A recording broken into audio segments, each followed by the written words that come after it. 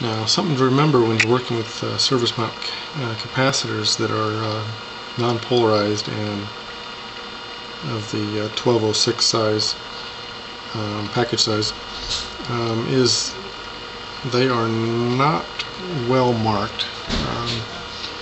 You can usually put two together under bright light and kind of tell if they're the same cap, but if you mix them up, you're not going to be able to tell, so keep them separate when you're assembling them.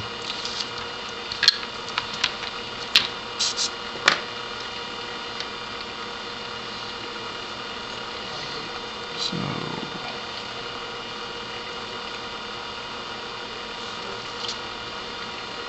and be very careful in your position. Double check all your positions.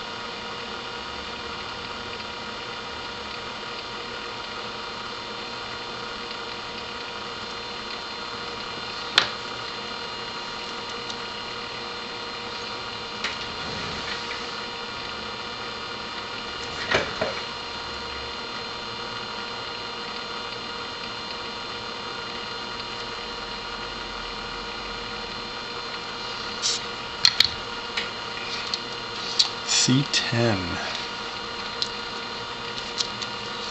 Next one, C11, and below that one. Okay, so the next step is going to be adding our jumpers.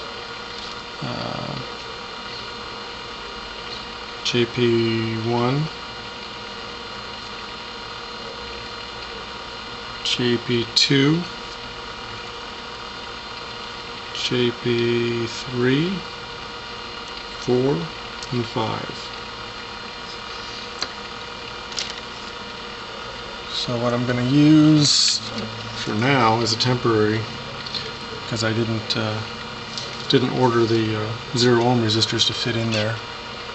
I'm just going to slip in some small wire.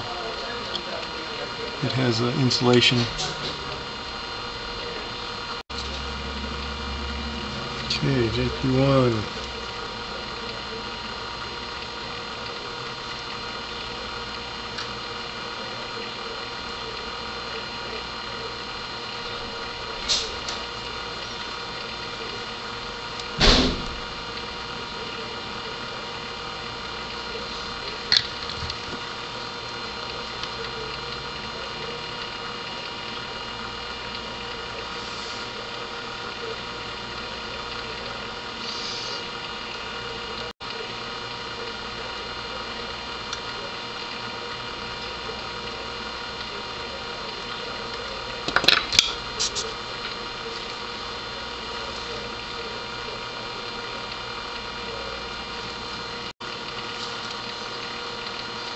Well, this is where our 12 volts comes in. This is our ground. Up here we have our, no, this is R12 ground. This is R12 positive. So this is our current sense input. We have a gate 1 for the output of the MOSFET. And this is gate 2 for a secondary set of MOSFETs if you choose to do that. Currently it's not stuffed. R20 and C13 are not stuffed.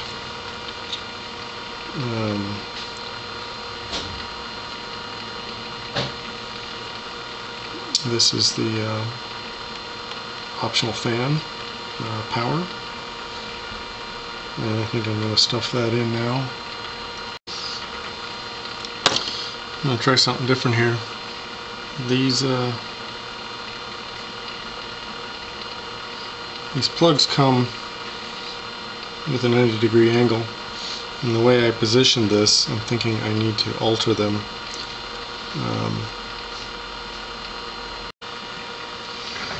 I'll take these and pose them outward.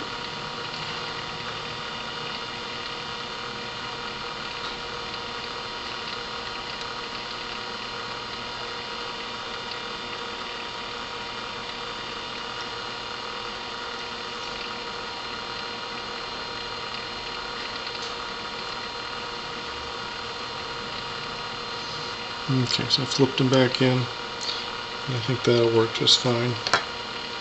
Just going to trim off some of the excess.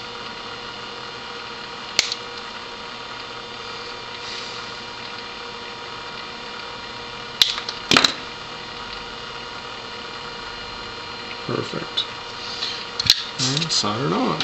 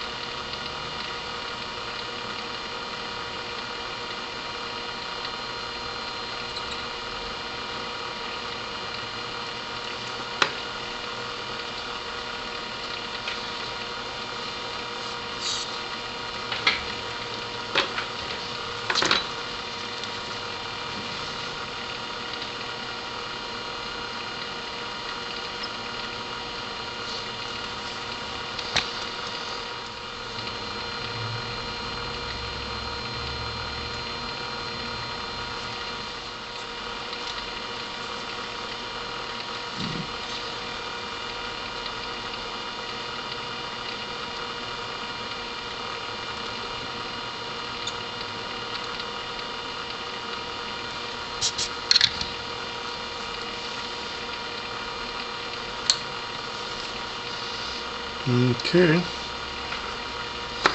so we'll have a positive voltage and a wire coming off there, negative going off to ground, this negative going directly,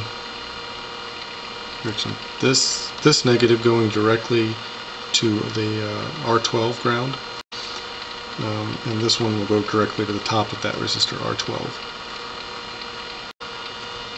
So there you have it, the completed H2O2-PWM version 2.0.1.